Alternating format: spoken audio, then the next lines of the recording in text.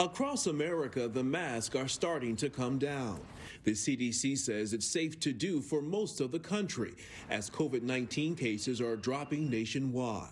New York Governor Kathy Hochul announcing the state's indoor school mask mandate will be lifted. My friends, the day has come.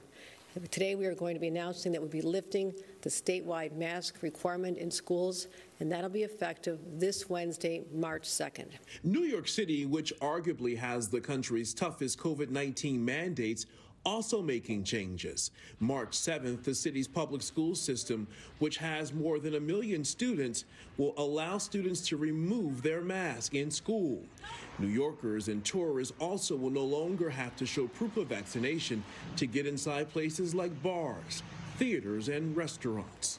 I want to give back to a maskless city, but we don't want to do it and be reckless in our anticipation. So to me, this is a Heinz moment. Anticipation is killing me. The decision from the CDC to relax mask mandates in most of the country is based on community transmission, vaccination rates, and hospitalizations.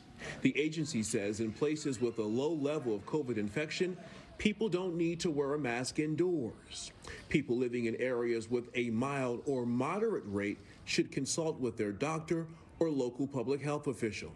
And for those people living in cities, counties, and states where the infection rate remains high, it's recommended you keep wearing a mask indoors.